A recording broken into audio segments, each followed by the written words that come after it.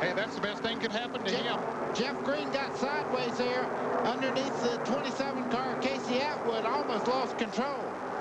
And a big... Oh, trouble, trouble. Oh, and one car upside down. Casey Atwood. And sliding through the grass, Kenson climbs around. White and yellow flag.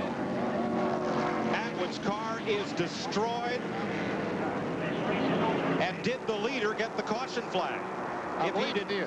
If he did, they will slow to the checkered flag. If not, they have to come around. Mike McLaughlin's car, left, right, torn up.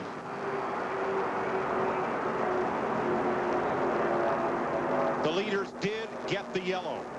So Randy LaJoie, who saw it all unfold in his mirror, can come around to claim his second championship of this race in 3 years. But he's coming around at a pretty good clip. He's not sure of that, Mike. He's racing right back to the flag. And wins it. Randy LaJoie, 2 wins in 3 years. And in the final 5 laps, the 18-year-old rookies learned some hard lessons. The window net is down on Casey Atwood's car. That is a signal that he makes that he is okay. So the rescue crews know that. He is on the radio to his crew right now. Boy, that's good news to hear. Whew. The rest of the field comes by under caution. Jeff Green finishes second. Bobby Hillen, a hard-earned third. Andy Hillenberg fourth. And Adam Petty will finish fifth. Matt Kenseth, Kevin LePage, Kevin Grubb, Jeff Burton, and Chuck Bound will be the top 10. 12 career wins for Randy LaJoie, 8 on the super speedways, 4 on the short tracks. There's Atwood crawling into the ambulance, headed to the care center to get checked over. It's mandatory they go there. That does not mean that he has any problems at all. You have to go to the hospital. And if you look at that car, you can see why that trip to the care center is mandatory. The important part is where Casey Atwood was setting all the roll cages up. Danny Bagwell running third at an accident much like this in yesterday's Dash Series race.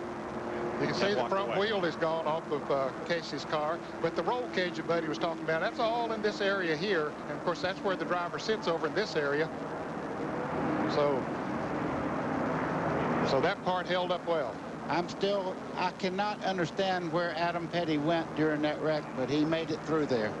Now, the roll cage in this car comes up and over and virtually surrounds the driver. There are big bars in the doors, and then all along here, you see these bars. That's part of the roll cage structure that connects back to the frame. The driver is really encased in a steel cocoon there, so he's protected as much as possible. And you even have a bar that goes here and back down this way in the center part of the car to keep the middle part of the top from caving in. There's a window net on the left side and one up in the ceiling to help keep the driver contained and safe. Dick Berggren? Jason Ratcliffe is Casey Atwood's crew chief, and this accident happened right in front of you. What is it like to watch your driver flip right in front of your pit? Well, I can't explain it. I'm still pretty shook up right now, but he's okay. He talked to us as soon as the car come to a stop, but I'm still looking for my heart around here somewhere on the ground. It's pretty rough. We had a good shot at it. He did everything he could. We got good engines from Ron Hutter. We want to thank Castrol. We'll get him next time. The most important thing right now is he's okay. Yeah, it sure is. Casey Atwood's all right. Everybody is very relieved about that, Mike. And he'll be credited with 16th place finish, Dick Berggren, 1 lap down. Watch that number 27 car on the left side of your screen. Andy Hillenberg gets in the back of him, and he gets into the outside wall. You can see the 18 car there. The hood's all torn up on it where he got in the back of Casey Atwood. Goes right up and almost over Mike McLaughlin. He's back down on the back end and then back to the front end. There goes the radiator and the springs. Now, the good part is that probably looks really bad to the racing fan, but it's sliding on the roof. That's where all the roll cage is. It does not start turning over until it scrubs off a tremendous amount of speed. Now, watch him when he hits the grass here. It'll turn over several times there, but the speed is down where it's not like 190 miles an hour crash.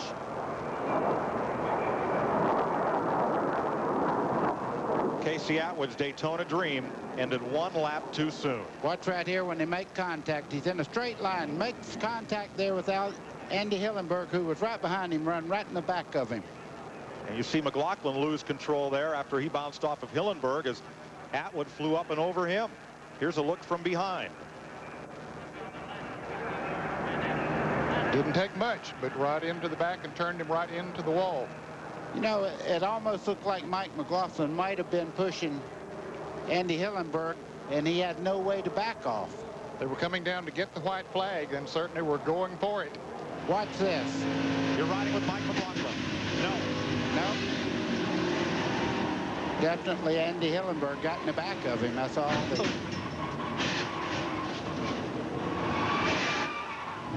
Well, we've heard that too much today.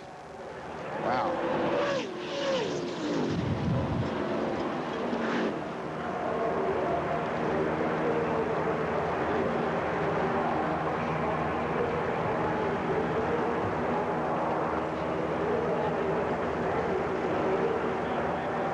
You saw the officials with the caution flag out very quickly as leader Randy LaJoie came to the flag. But as we mentioned, LaJoie not sure if he had passed under the caution or not. Came around at speed.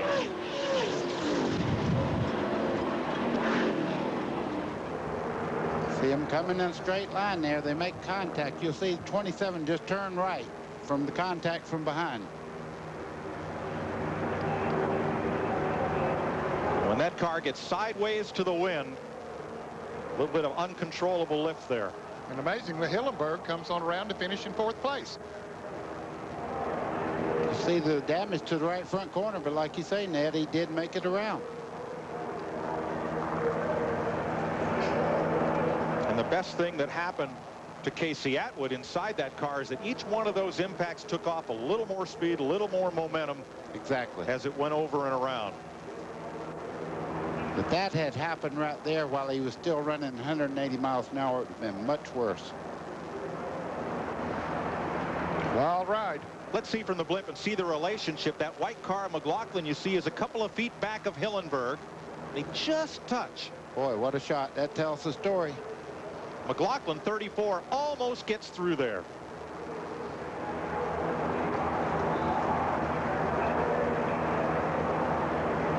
A wild ride for 18-year-old Casey Atwood, a brush with the wall for 18-year-old Adam Petty, and the fellow they both call the old man proves once again at Daytona that old age and experience is a match for youth and enthusiasm.